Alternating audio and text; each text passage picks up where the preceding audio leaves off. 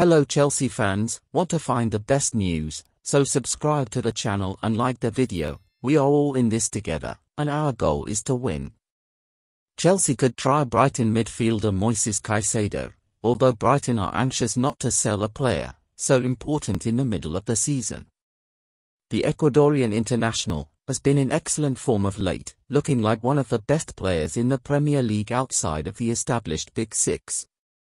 Chelsea could certainly go from strength to strength in the middle of the park for the foreseeable future, with Graham Potter's side struggling to form recently, winning just one of their last 7 league games to leave them 9th in the table.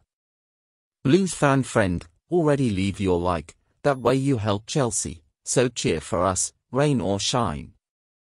Thank you very much. With N'Golo Kante and Jorginho both out of contract in the summer, Chelsea would no doubt benefit by signing a young midfielder in Caicedo as a long-term replacement for the experienced duo.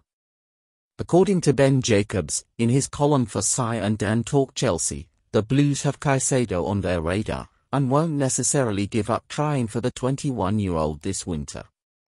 Along with Enzo Fernandez, multiple sources tell me Moises Caicedo is on Chelsea's radar in 2023, Jacobs wrote.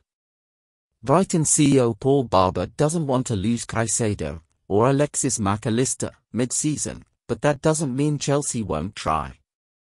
Chelsea fan, what's your opinion? Do you think that Moises Caicedo will reinforce the Chelsea team even more, or not? Tell us what you think in the comments, it's very important for Chelsea. Blue is the color, football is the game.